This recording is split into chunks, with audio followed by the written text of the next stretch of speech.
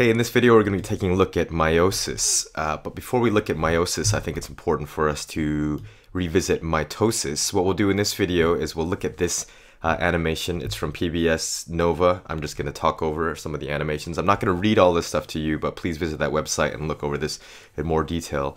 And then what I'll do is I'll take you through and show you some of the specifics, give you something to write down for some of the steps, talk about some of the important things that happen in Prophase One, like crossing over and what these various vocabulary words are, homologous chromosomes, synapses, bivalence, and then we'll do a quick comparison of mitosis and meiosis in more detail so that you can understand what's going on. So let's start by looking at this side. Oops. At this side, the left side of this animation. So let's just look at what's going on in here. You should recall that the four stages in mitosis are prophase, metaphase, anaphase, and telophase. And if you peek over to the right, you'll see that when mitosis finishes, actually meiosis will continue going on for 4 more rounds. But I'm not going to focus on that just yet. So take a look over here, starting with this particular cell.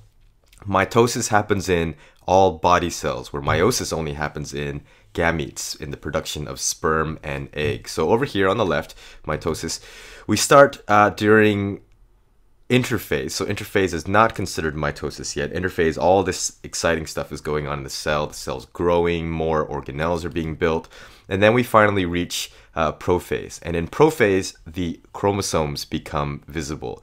Now, in all of these diagrams that you see on the web or in your textbook, they're never going to show you all the actual chromosomes that are there. But in actuality, there's only 2 of these red ones and 2 blue ones. There should actually be 23 of the red ones and 23 of the blue ones.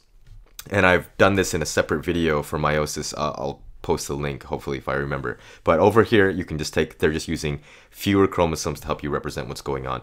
Normally, what's happening here, okay, we count this as 4 chromosomes. More on that later. Each chromosome here is made up of 2 sister chromatids. It's already been replicated to prepare for this process of mitosis. And the actual replication actually happened during interphase, specifically the S phase of interphase.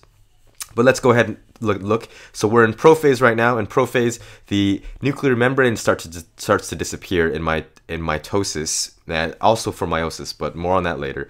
The nuclear membrane starts to disappear, and then these chromosomes become visible. That's basically it. And then you go to metaphase. So we're heading towards metaphase. And by the time you reach metaphase, metaphase sounds like middle phase. So everything's lined up in the middle, as would be expected, like this. Notice over here in metaphase, in meiosis, the first round of metaphase, it looks very, very different. We'll talk about that later. But anyways, here's metaphase in the center, and then you can pretty much predict what's going to happen here. These sister chromatids, which are exact replicas of the ones that they're attached to, are just going to split during something called anaphase. So anaphase is splitting. I like to think of it as Anna is breaking up with her boyfriend. So anaphase, there's splitting going on.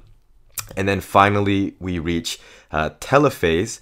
Telophase looks like an old school telephone, you know, with the earpiece and the mouthpiece. It looks kind of like a telephone. So now Anna is in the final phases of breaking up, where she has the final phone call with her boyfriend. So this is telophase, and in telophase, we almost have 2 cells. This just has to split down the middle a little more, and then the nuclear membrane comes back. Now, if we go back to the beginning of this, and then look at a more specific comparison between, notice some of the fancy stuff that's already happening in, let's go back to prophase in the very beginning. In prophase here in mitosis, nothing fancy is happening. We just can see the chromosomes and the nuclear membrane starts to disappear. In meiosis, however, which actually has a prophase 1, metaphase 1, anaphase 1, telophase 1, and then goes through a prophase 2, metaphase 2, anaphase 2, telophase 2, look at all this exciting stuff that's already happening in prophase 1. In prophase 1, all these chromosomes, the 23 red ones and the 23 blue ones, they all have a pair that matches up with them. So the 23, let's say, came from mom, the 23 came from dad.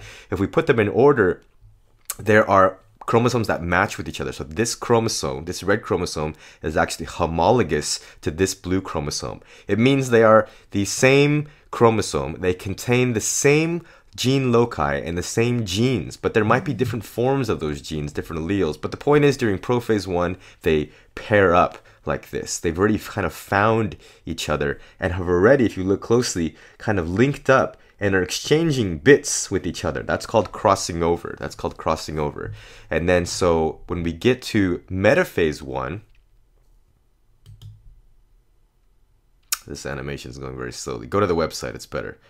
When we get to Metaphase 1, look at what's happening in meiosis. Metaphase 1 in meiosis, these homologous pairs are lining up, as opposed to just the chromosomes lining up totally randomly. These homologous pairs are lining up. Now this could be random, the blue one could be over here, but that's just the whole part of making genetic variation. So the homologous chromosomes have lined up. Now we go look at anaphase, and in anaphase, same thing, they're splitting up. In this case, the sister chromatids are splitting up, but over here, the homologous chromosomes are splitting up. The sister chromatids are still intact. Why is that? Well, because as mitosis finishes here, meiosis is only halfway through. Now look at what happens. Now we have two cells. Now we get to prophase 2. And then what's happening, this now is going to look exactly like what happened in mitosis. Now, nuclear membrane disappears again. And then these chromosomes, which have exchanged little bits, so they're actually kind of genetically different already, will now move towards their specific equators. And then when they actually split, here's where the actual sister chromatids will split. And at the end, if you study this carefully, you'll notice that each one of these cells has a genetically unique combination. And that's only using 4 chromosomes. But if you can imagine, if we started off with 46 chromosomes, and that the fact that crossing over can happen in multiple places, you're going to see that that gets a lot more detailed. You can have so much genetic variation. So we'll split this up into 2 videos, but for this first part here, let's at least go ahead and take a look at what's going on. So here is a list of the various phases that will happen here. We talked about homologous chromosomes. Now let me just remind you, this by itself, this little red chromosome, that's one chromosome. But during interphase, that chromosome actually prepares for replication by making a copy of itself, and so it becomes 2 sets right here. This is still called one chromosome, but we'd say this is one chromosome consisting of 2 sister chromatids. So that's actually the same thing as what this was right here. So at a certain point, we're going to end up with a whole bunch of these chromosomes, and they all look like little X's because they're all prepared. So if we use the animation as an example, you can see in the beginning, inside, so let's just concentrate on what's inside the nucleus here. You have these 4 chromosomes. These 2 are homologous pairs, and they will actually find each other during prophase 1. And these are homologous, so they will actually find each other during prophase 1, and they cross over with each other, and when they're finished crossing over, they end up actually exchanging bits. And so that's why you have these diagrams down here. That's basically what I wanted to emphasize using this diagram over here, is what happens in prophase 1. So in prophase 1, the chromosomes condense, that's why they become visible.